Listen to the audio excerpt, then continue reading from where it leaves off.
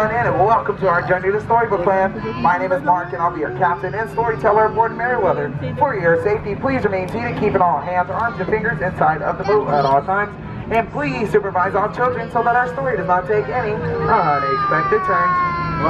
Now, most people travel to enchanted places through the pages of a book, but for those who visit in person, whether it's down a rabbit hole or all over the picture, can find it quite magical or even menacing.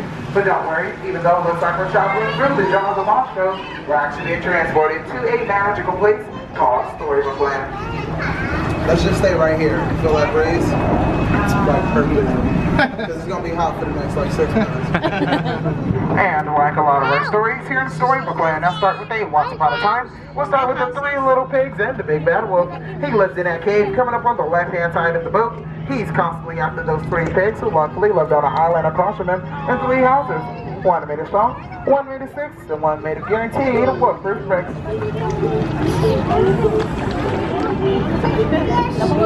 And as our story turns for the Stranger Things, we'll be heading to the Old English Village, home to Alice, where one golden afternoon, Alice follows the White Rabbit down, down, down, into Wonderland, where things begin to get curiouser and curiouser. Storybook Land is full of fantastic places like London Park, where Peter Pan and their darling children all flew to Neverland, with the help of Tinkerbell, of course, where they never ever have to grow up.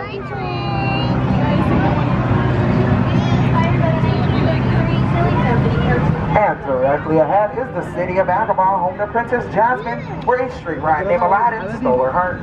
Thanks to the power of love and the help of a genie, they were married, and they live in the Sultan's palace to this very day. And their love shined, and just like the twinkling lights on the golden arches above, the very same arches that Princess Jasmine and Aladdin flew over, sideways and under, on a magic carpet ride to a whole new world.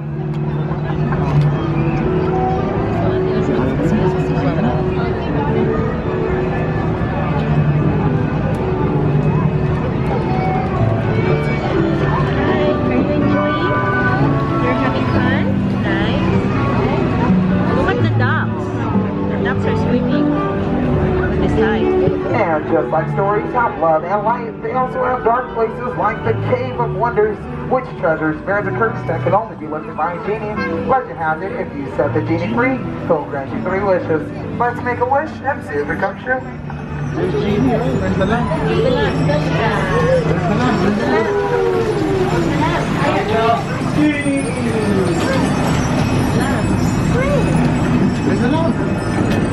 And Snow White had a wish, and that was to be free from the evil queen, so she fled to the cozy cottage over on your right. And to thank her for her kindness, the 7 dwarfs granted her their shelter. And if you listen closely, you can hear them hi-ho. Snow White. And over to your left is the Blue Chateau, home to Cinderella, where she made a wish, which was to go to the ball.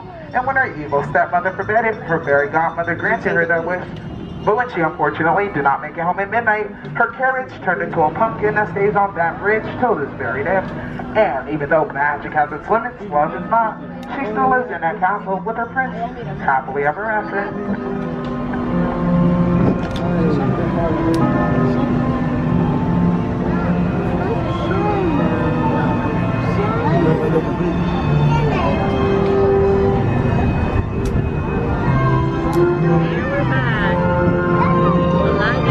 And dreams come true like wishes, they inspire us. While some dream of happily ever after, some simply dream of sleeping on hills of quilted flowers like the ones on our left, inspired by our 1933 Silly Symphony Lullaby Land cartoon. There is also magic everywhere here in Storybook Land, even in the miniature plants. Thanks to the enchantment of Tinkerbell and her magical pixie dust, these plants will never grow up like the Lost Boys from Neverland. And that's what made it a favorite of the master storyteller, Walt Disney, because it continues to inspire our stories here.